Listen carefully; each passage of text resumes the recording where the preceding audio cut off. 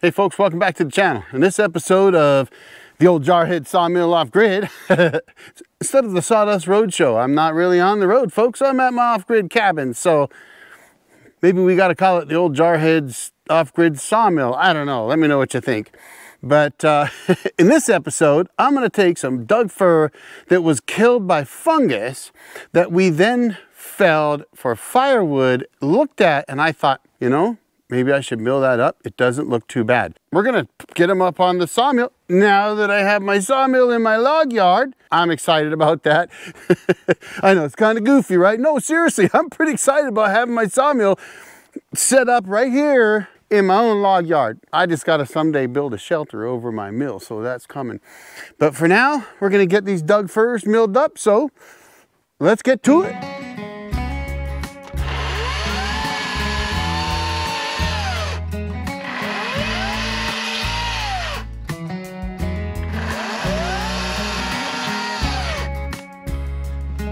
Probably need to sharpen that chain. All right, let's get this mill running.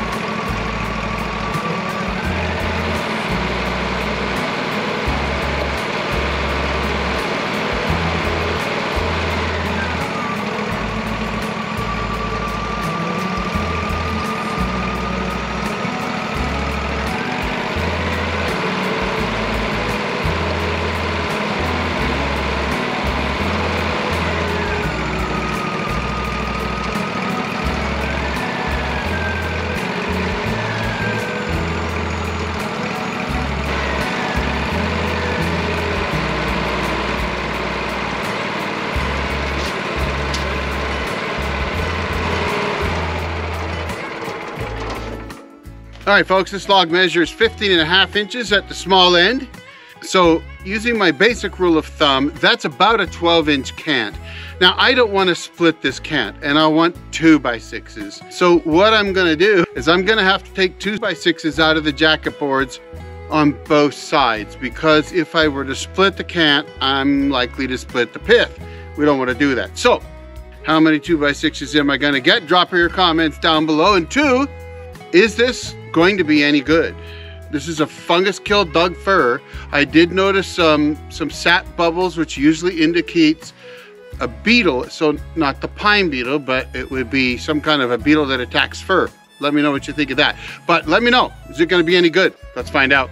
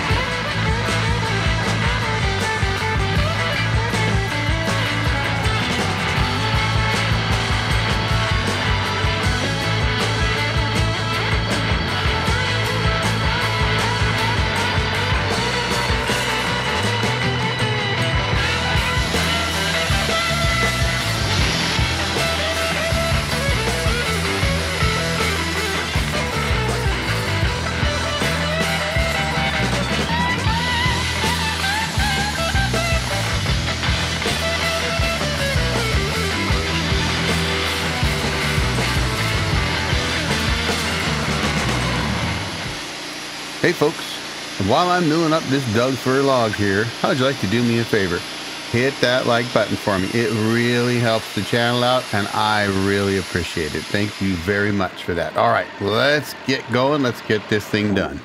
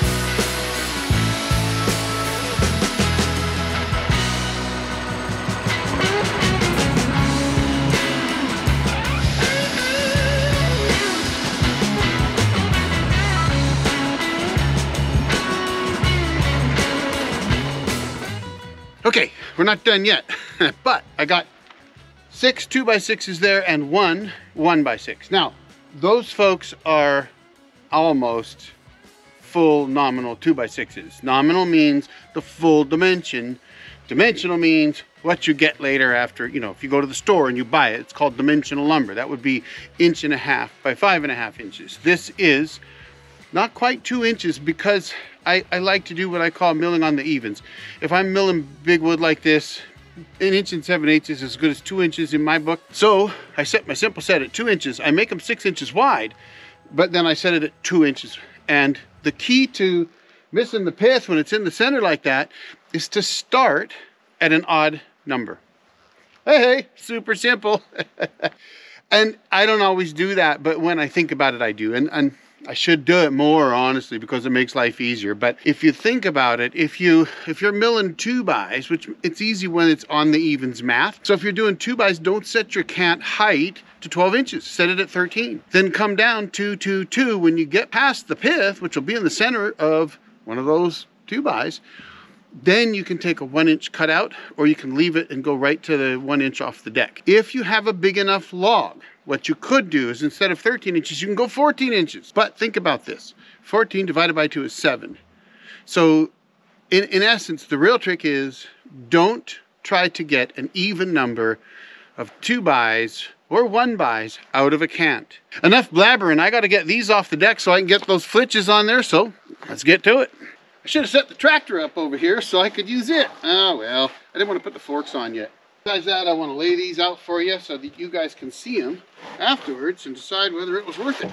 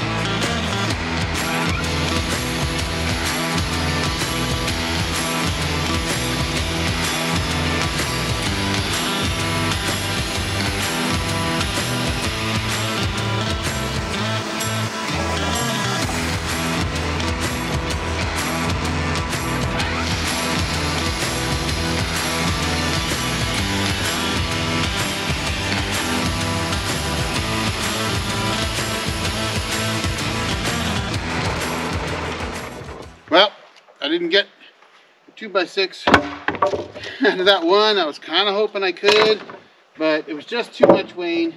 So I got a 2x4. And I got one last 2x4 with some weighing, but that's okay. Good blocking material. All right, I guess I better make this fast, folks, because the cold is eating up my batteries. LiFePro batteries or lithium batteries don't like the cold, folks. Well, there you have it. Oh, wait, I didn't blow it off. Let's get my handy dandy, clean off the mill device. If you haven't got a DPB 2500, folks, you need one.